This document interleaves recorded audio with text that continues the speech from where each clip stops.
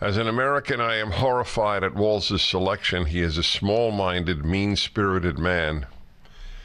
In one way, he will fit in with the Harris ticket. He ran a basement campaign for re-election in 2022, refusing to show up for debates with Republican Scott Jensen after the first one went badly. So Jensen was left debating an empty chair. This is the new Democratic strategy.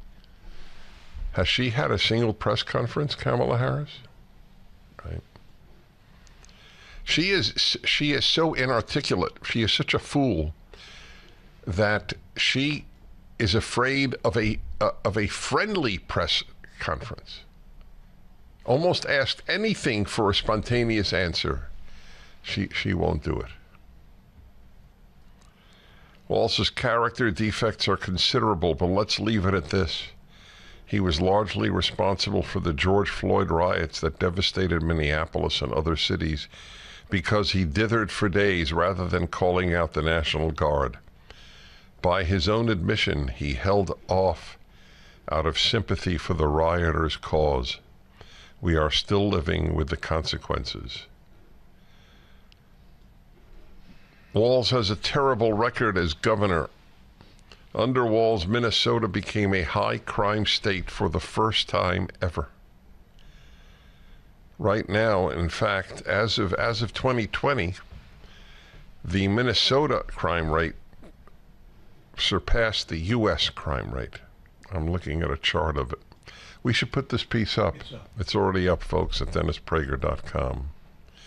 Under Walz, student achievement tumbled even as spending on schools skyrocketed.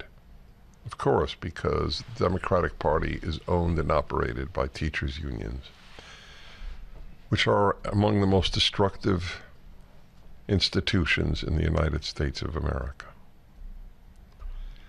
The chart shows how much the spending has risen on education. Per capita GDP is under the national average for the first time in Minnesota history. Increases in energy costs have far outstripped the national average, which is really something because the national average is awful.